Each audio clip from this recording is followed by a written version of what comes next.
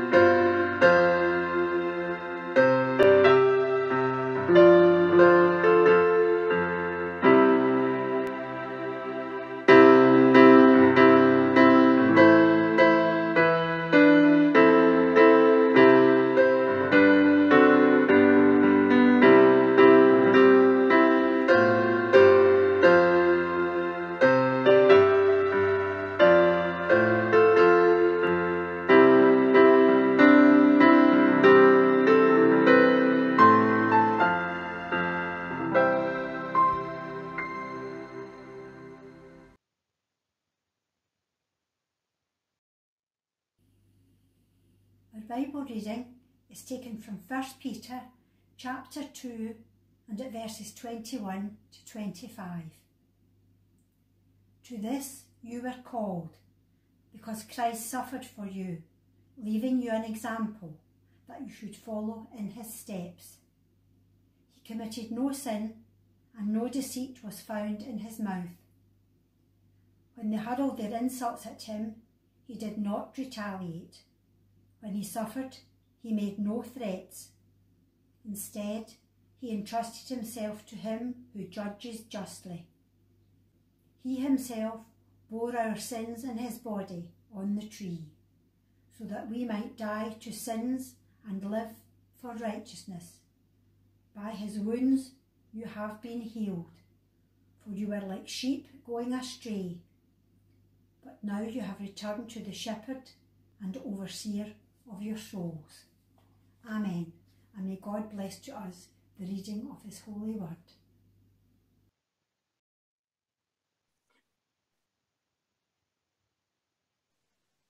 I have entitled my reflection, Hallelujah, what a Saviour, a perfect submission. And Peter, that is Simon Peter the disciple, explains it well in the verses read by Margaret. Peter is actually speaking to servants and slaves about how to deal with difficult masters. How should they, as followers of Christ, respond to the cruelty of an unjust master? Peter directs them to simply endure according to the example of Jesus. In verse 21, it reads, Christ also suffered for you, leaving you an example so that you might follow in his steps. What do we mean by Jesus being a substitute? Well, as we know, there are substitutes for many things in life. Saccharine, a substitute for sugar. Soya sausage, substitute for beefy best from Buchanan's perhaps, or another butcher's, you know. And what about all the spreads which substitute for butter to help our cholesterol and waistlines? And so it goes on. In sport, there are always substitutes standing eagerly by, ready if a player is injured or needing a rest. And so the word in itself is easily recognised and understood. However, we can spiritually personalise the word, for we all possess a substitute in the name of Jesus Christ. For he died for each of us, bringing us a peace beyond all our understanding. He took our place. In other words, he was a substitute, the suffering servant for all our wrongdoing. Pretty hard to accept and talk about, a serious subject, but one which is fundamental in our faith life. I know you will agree that Jesus' behaviour did not warrant death in the form it took. After all, he was a good man. He healed the sick.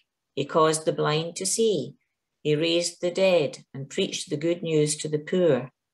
So we can say wholeheartedly that Jesus is the perfect substitute, God in the flesh, who died for us all, as was God's plan. As I said, in sport we can have substitutes, but there are several things in the realm of our faith life of which there can be no substitutes. Firstly, although many would like to challenge this, there is no substitute for God. As you will agree, many in the 21st century make wealth and prestige their God, or their career, or their fancy car, or their addiction, but all fail in their pursuit of happiness, for there is absolutely no substitute for God. God created each of us in his own likeness, and he created the world and the heavens above. In Isaiah 46, we read, I am the Lord, and there is none else. God is holy, he is righteous, he is pure and merciful, he is powerful and sovereign. We cannot name a substitute. So we see there is no substitution for the first part of the Trinity, nor is there one for God the Son or God the Spirit. Remember Jesus' words, I am the way, the truth, and the life. No one goes to the Father except by me. As for the Holy Spirit, the third part of the Trinity, we can never have a substitute, for this is what is living in your heart this moment if you're a Christian and you have the Holy Spirit with you as you go through life as a comforter and a counsellor and a friend, the one who opens our understanding to God's word. There is also no substitute for prayer, either personal or corporate. It is the power source of God's people, equivalent to the engine room of a ship. Without prayer, we become faithless and barren Christians, for it is our means of communication with God our Father. As we have already suggested, if you need one thing in life, you can perhaps substitute something else, but nothing, whether it be eloquence, intellect, enthusiasm, smooth talk, etc., we can go on, can be a substitute for prayer.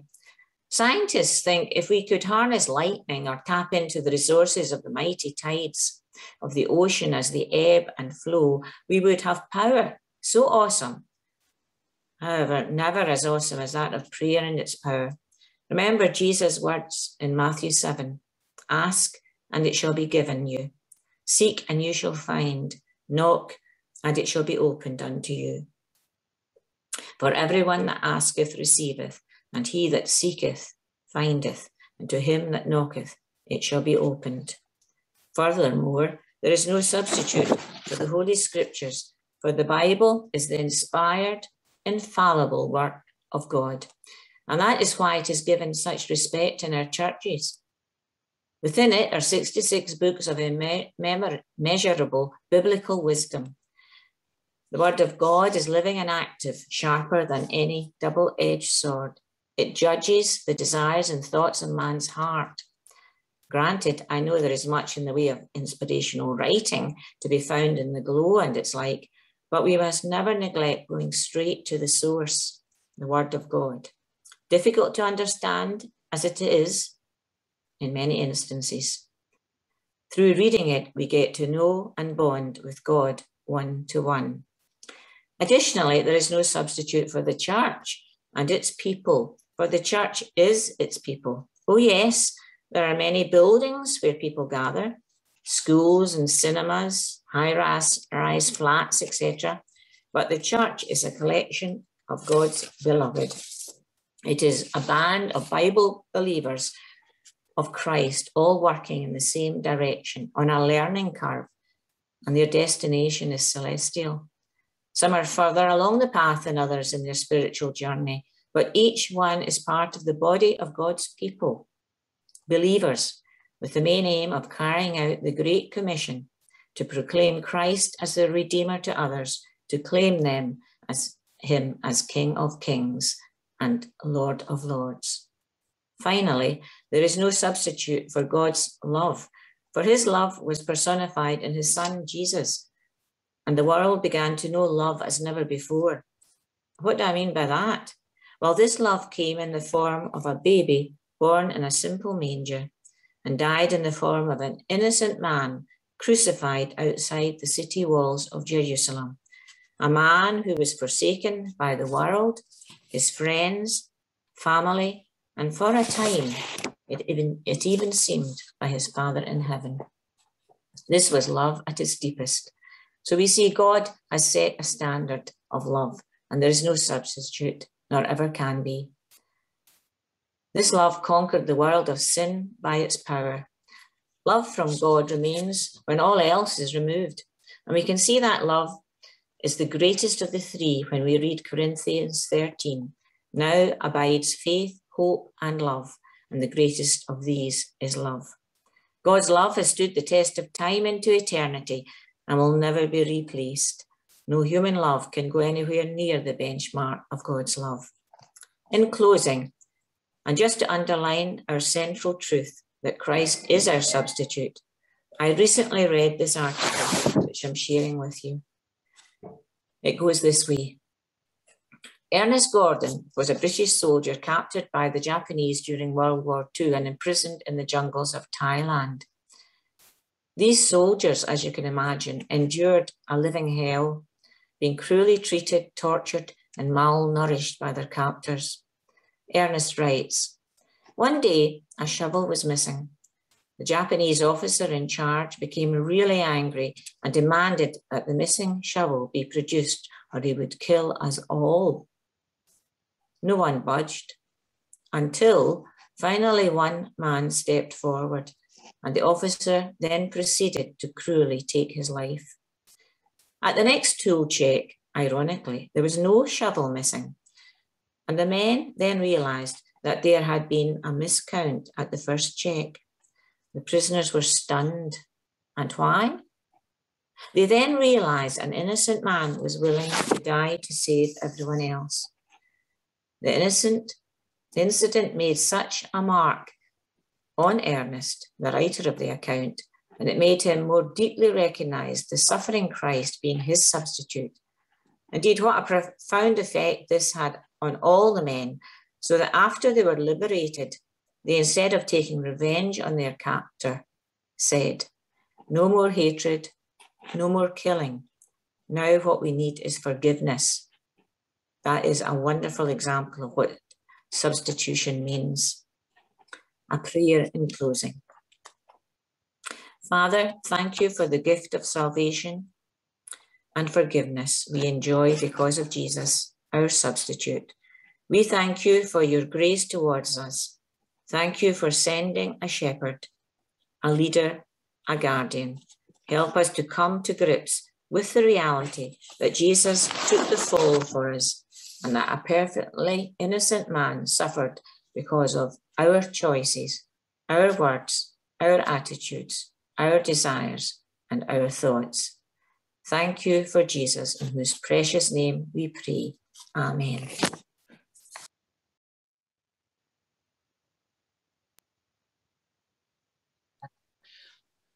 Loving God, you care for us and hear all our petitions.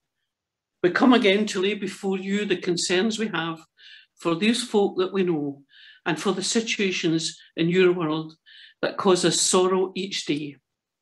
We experience through the media and internet the conflict areas of war in the Middle East, in Africa, in Asia and Russia.